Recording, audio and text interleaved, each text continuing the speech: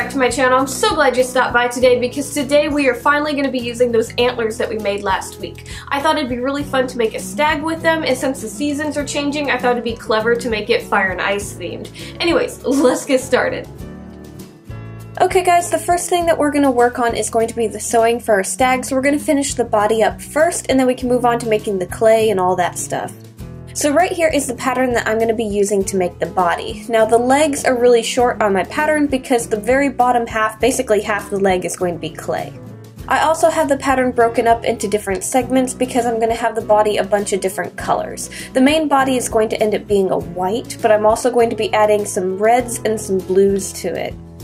So the first thing that I'm going to work on is I'm going to work on the sewing for the sides of the body. So I'm just going to cut out all the different pieces that I need for the side pieces, and then I'm going to sew them together kind of like a puzzle piece. After we have that all put together, we can then work on the other pieces. So what we're going to need is we're going to need a belly piece, and we're also going to need the pieces for the inside parts of the legs. So the belly piece was broken into 3 different pieces because I needed a strip of it to be the red and white, not just solid white. That way we could have the little fluff around the chest be one consistent color. So I ended up sewing that piece together, and then I'm going to take the inside parts of the legs and I'm going to lay them out on the sides of the body, and I'm going to sew down the front of them. I'm only doing the front because we need the backs open so we can add this to a wireframe later.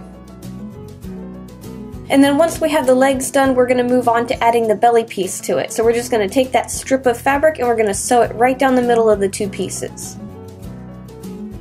Okay, so this is all the sewing for the body. The last thing that I'm going to be working on is the tail. So I'm going to take a strip of fabric that's going to be white, and then a tuft of fabric for the very end, which is going to be the red and white. So I'm going to take the left and the right of the tuft of fur for the very end of the tail, and I'm going to sew down one side of it. After that, I'm going to connect it to the strip of fabric for the length of the tail. Once you have all those pieces put together, we can then fold this in half with the fur on the inside, and we're going to sew down the other side. We can then flip it right side out and add a little bit of stuffing to the end of the tail. So that's all the sewing that we can work on right now. We need to leave everything kind of open so we can add it to the wire frame. So now we're going to work on the clay pieces. Okay, so we're going to start on the clay legs first. I already have a wire frame set up, and these are actually already connected and everything. I figured with the legs being mostly clay, it'd be best to build it off of the wire frame altogether instead of like connect it to a wire frame later. So that's why we're going to have the legs connected right now. Now I did reinforce the portion of the wire that we're covering in clay just so that it doesn't bend, because if this portion of the wire bends, your clay is going to end up cracking. So the first thing that we're going to do is we're going to make the hooves. So I'm going to take equal little balls of clay. I kind of coned off the very top of it, and then I'm going to push my wires into place into the clay. I want the bottom of this to be nice and flat, that way our stag can stand on its own. I'm not going to do too much to the hoof because there's not going to be a whole lot of detail. I want them to be nice and smooth, so I'm just going to add a little slit down the middle to make it split into 2, and then I'm going to bake this in the oven for probably about 20 minutes at 275 Fahrenheit. Just enough so that we don't have to worry about losing progress or bumping our clay. After that's out of the oven and is cooled to touch, we're going to work on the back half of the leg. So this portion is going to be fur, kind of. It's going to be sculpted fur. So we're going to just cover this in a complete thick layer of clay, and then we're going to use our tools to kind of scratch in the texture of fur. Now if you want, you could just have this portion of the leg furred as well, but I really wanted to make sure it looked nice and thin, and I thought it'd be a lot more durable if I had the whole leg clay instead of just the front half of it clay. So we're going to do this to both of the front legs and both of the back legs. I'm going to get all the fur texture that I like. I'm going to make sure to kind of blend it into the bottom where the hoof is, and then we're going to bake this again at 275 Fahrenheit for probably 30 minutes this time, just because we have a little bit more clay. Okay, our legs are out of the oven and have cooled again, and we can work on them. We're going to work on the front now. So the first thing I'm going to do is I want to add a little bit of fur texture right above the hoof, and then the front of the legs I actually want to have kind of like scaled armor. So I'm just going to take little balls of clay, kind of oval them off a little bit, and then I'm going to mush them onto the front. I'm going to have them overlapping each other just a little bit. So after I have the front of my leg completely covered in scales, I'm going to use my tools to straighten everything up, and then I'm going to do the same thing to all the other legs. Once we have this done, they're going to go in the oven for one final bake at 275 Fahrenheit for probably about 45 minutes this time. Okay, now we're going to move on to making the clay face. Now the antlers for this I made last week in my last video, so if you didn't catch that, I'll leave the links down below in the description so you can watch that and see how I made those. But right now we're going to sculpt the face. So we're going to take those antlers that I've done already and we're going to start building up kind of a ring of clay on our glass container to hold those into place. After we have that in place, we're going to add a lump of tinfoil for the shape of the head, and we're going to start covering that in clay as well. I'm going to get everything completely covered, I'm going to smooth it out, make sure it's blended into the clay for my antlers, and then we can start adding the detail. Now we're not going to add a ton of detail because I'm actually going to be furring this face, so we're just going to mainly be focusing on the shape of the head, the positioning of the eyes, and where the nostrils and stuff are going to be. So the first thing I'm going to work on is going to be the mouth and the nostrils. So I'm going to take a strip of clay to lay out for a lip. This is going to be the upper lip, and I'm just going to take that, lay it onto the clay, and blend it upwards into the rest of the clay. I'm going to use my tools to straighten up the lines a little bit and just make sure everything is nice and even, and then I might even add a bottom lip to this if it looks like it has too much of an overbite. Sometimes you don't have to, but other times it just looks a little wonky. Then I'm going to take my tools and I'm going to push into the clay where I want the nostrils to be. Now we're not going to make these super deep or anything, or even add a lot of detail to this, because most of this is actually going to be furred, except for the very tip of the nose. We're going to have it kind of where the fur fades into the clay. It'll make more sense when I start adding the fur to the face. But we're basically just marking out the holes for where the nostrils are going to go. I'm going to make sure the edges are nice and smooth, but everything is at least deep enough to where it looks like it has an opening. After that, I'm going to add the eyes to the face. Now, I don't want huge eyes, but I don't want beady little eyes either, so I'm going to try and get them kind of right in the middle where they look nice. I'm going to position those little balls of clay right where I want the eyes, and then I'm going to start adding eyelids around them.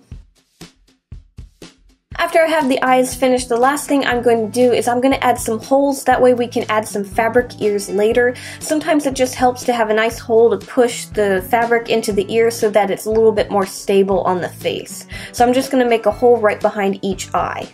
And then we're pretty much done with our face, so I'm going to put this in the oven at 275 Fahrenheit for roughly about 45 to 55 minutes. After all of your clay pieces are out of the oven and have completely cooled, we can start on the painting. Now we're not going to be painting the face, we're just going to be painting the legs and the antlers right now. We're going to wait on the face until after we have it furred. So the first thing that I'm going to do is I'm going to work on the legs, and I'm going to primer the back of them white. I'm not going to mess too much with the scales on the front because I'm going to actually use a different paint, so it doesn't really matter what color those are. So again, the clay fur on the back of the leg is going to be painted white. Once that's dried, I'm going to add a little bit of a red highlight to the front legs because the fur fabric around where the front legs are has those red highlights, and I want to have it kind of continue down the front leg. The back legs we're not going to add any highlights or anything to because the way the fur on the leg is, the blue that we have on the body doesn't really connect with the back of the leg, so it makes more sense to just leave it white. And then for the hooves, I wanted them to be a nice vibrant blue, similar to the fur that we have going down the back of the stag. And the last little bit of painting for the legs is we need to paint the armor on the front. So I'm going to be painting these a nice silver color, and to get a good silver you usually need to use like a modeling paint or something, so I'm going to use that. So I'm just going to go over all the scales on the fronts of the legs, and then we're going to set these aside to dry. Once the paint on our legs are completely dry, we are going to apply a thin layer of resin over everything to protect it, and then after that, those are going to have to sit overnight to finish drying. Okay, now we're going to paint those antlers that we made last week. So I'm going to take a really very light baby blue, and I'm going to go over the whole antler on both of them. I might have to do about 2 coatings just because this is a very light color. Now this is honestly all the painting I'm going to be doing. I'm going to let all of this paint dry, and then I have a kind of a technique to get them nice and glittery because I want them to be nice and glittery.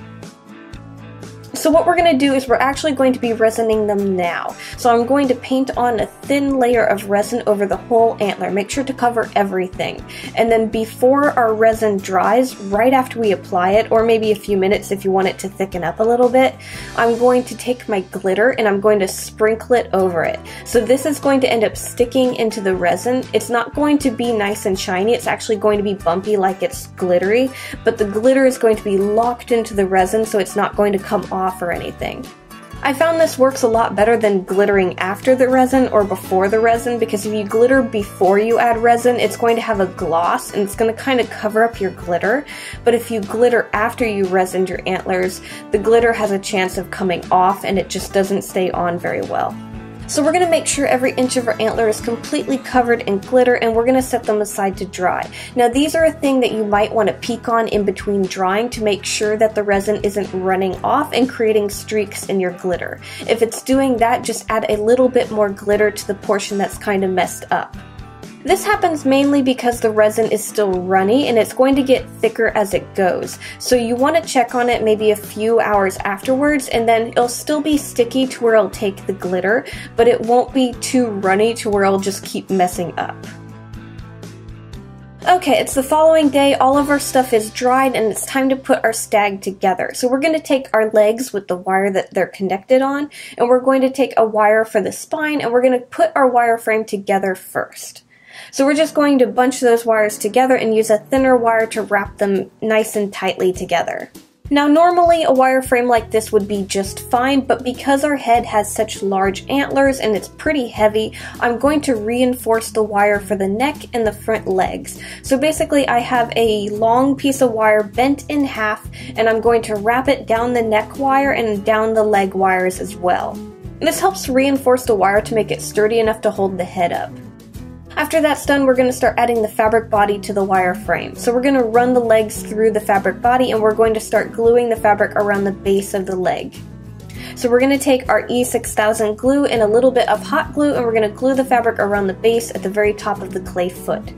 We're going to do this to both of the front and both of the back legs. We're going to let this dry a little bit, and then we can sew down the back of the legs so that they're nice and closed up, and we can stuff them.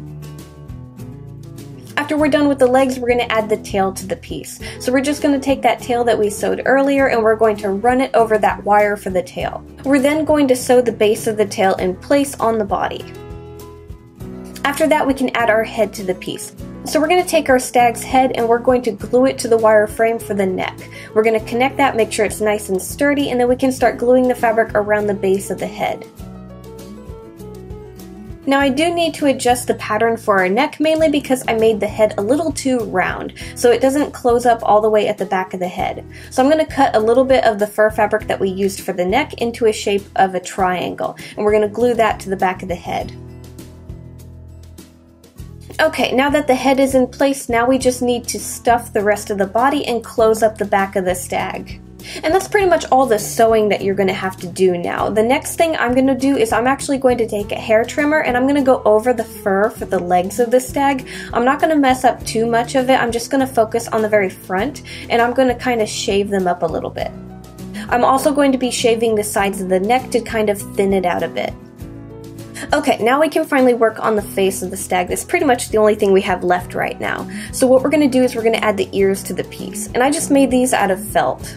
So I'm just going to put a little bit of glue in the hole for the ear, and I'm going to push the ear into place. We're going to let that dry. After I put the ears in place, I decided that I wanted to add one extra detail to it. I wanted to continue the kind of glitteriness effect that we have from the antlers, and I want to continue it down the face. So I have these little plastic kind of gems. They look like glass, but they're actually plastic, and I'm going to glue a good portion of it over the forehead of the stag. I'm going to make sure they're nice and close together. We can add some extra details to this later, so if you don't have everything completely covered, don't worry about it. I'm going to go over it with paint and glitter and stuff. But I'm just making kind of a cluster of crystals to make it kind of look icy or whatnot on the forehead. And then after I had that in place, I'm finally going to fur the face. So I'm going to take my E6000 glue and I'm going to cover a portion of the face in the glue. I'll make sure it's nice and thin, and then I'm going to take some fur trimmings and I'm going to push that into the glue. I'll make sure the glue is completely covered in fur. I'm going to brush away any extra fur, and we're going to continue this going down the face until everything is completely covered. We're going to let this dry for a little bit, and then after it's dried, we're going to brush away any extra fur and we can start on our painting. So for the painting, what I'm going to do is I'm going to kind of try and add a little bit of gray around the eyes and the nose. Mainly the nose, not so much the eyes, but I do need to still paint those as well. So I'm going to add my paint and then I'm going to use my brushes to kind of blend it into the fur. I'm also going to use a toothbrush because I found this actually works really well to add color to the fur without like getting it clumpy or anything like that. So I'm going to just gradually darken up the nose a little bit, and then once that's dried, I'm going to paint the inside parts of the nostrils a nice dark black color, just so it looks a bit more defined. I'm going to make sure my edges are nice and straight because these aren't really deep, but I want to give it the illusion that they actually go into the nose. For the eyes, I want to keep with the kind of iciness, so I'm going to paint them a nice blue color, and then I'm going to make the iris of the eye a lighter blue color. While the eye is drying, I'm actually going to start adding some facial markings to it. I want to bring a little bit more red to the face since the only red is right now on the chest of the piece. So I'm going to add some line work and stuff, and they're just random to make it look a little bit more interesting. And then after the eye is nice and dry, we're going to add the pupil to it. So we're just going to add a black circle to it where we want the pupil to be. We're going to let that dry as well, and we're going to add some white highlights to the eye. Now this is probably all the painting I'm going to do probably, so I'm going to let everything dry, and then I'm just going to apply a little bit of resin over the eye and then the crystals on the forehead. I'm not going to resin over the fur or anything because I want them to be kind of dull and fur texture still. I don't want them to be shiny. So we're going to let that dry overnight, and then our stag is all finished.